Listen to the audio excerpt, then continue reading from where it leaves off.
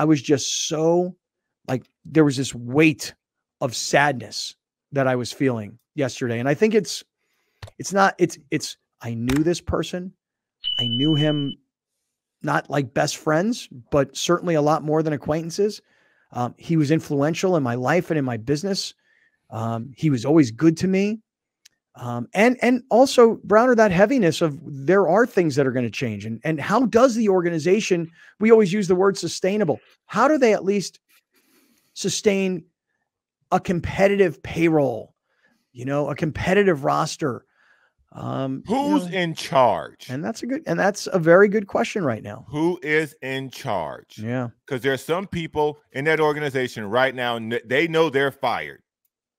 You know what's funny is that the most non-Peter Seidler thing to do is to start criticizing what happens forward in a negative tone. And that's what we're going to do, because the only reason that the Padres were the third highest payroll, the only reason that the Padres went out and re-signed and signed all these superstars was because of Peter Seidler. Like Correct. when it was Peter Seidler and Ron Fowler, they weren't doing that. It was not even remotely thought it could be possible, nonetheless actually achievable. So the most Peter Seidler thing is to do what he did the last 3-4 seasons. But I think there is no way but to regress back to the mean for the organization. And what I mean by that is, I'm not telling you you're going to go back and be the 28th, 29th lowest payroll in baseball. I think that this fan base has proven that they can be a lot more than that. But I don't think this organization is going to be top 5, top 10 very much longer.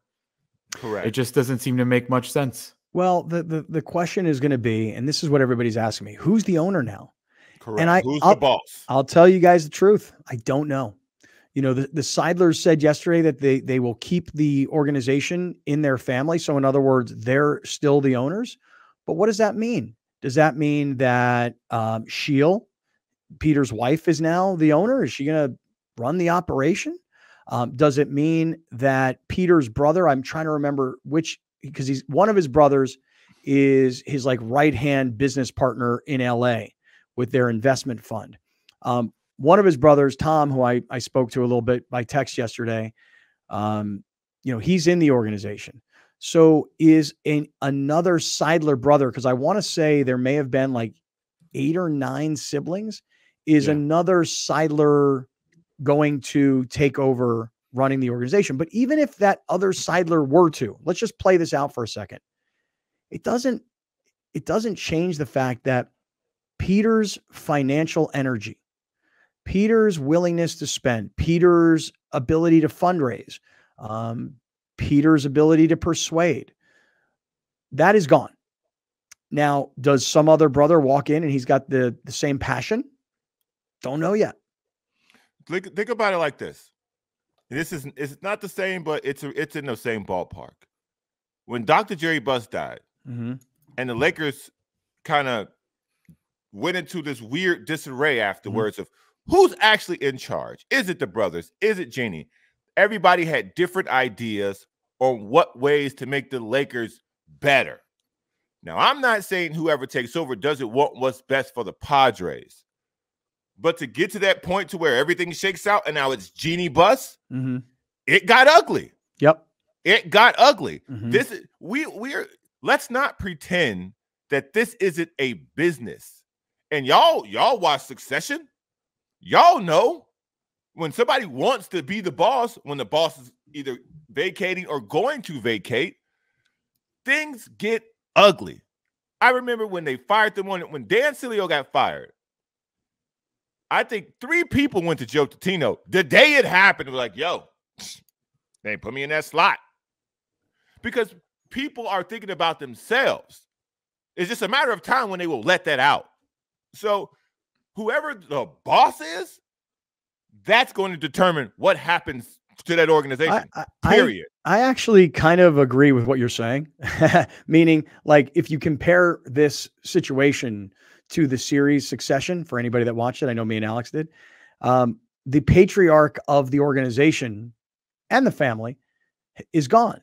So, what was the plan And is everybody going to abide by it? I'm not sure yet, but I'll tell you this. I'll just say I hope that that's not the case, because the 3 people that were vying for it were all imbeciles. So on that show. In succession, right? Yes. But again, here's the thing. Eric Rupner, by way of example, he's the CEO. That means you run the organization. It doesn't mean you own it. It doesn't mean you have the power to spend as much as you want. You have a boss. Right. AJ Preller is a guy whose job is to create the baseball side of things. He has a boss. Right. So there has to be a single figure that represents the ownership of the organization. And I can honestly tell you today, as we sit here one day after Peter's death, I don't know who that's going to be. I'm not really sure. I think it's all making a lot more sense now when you started hearing rumblings about the Seidler Equity Group being in meetings. When you start hearing about those things, like, that makes a lot more sense now. What do you mean, Seidler Equity Group being in meetings? What do you mean by that? Well, so who's running this team while Peter's going through his medical procedures, which is all we knew. That's all we knew since July, that he had not been well.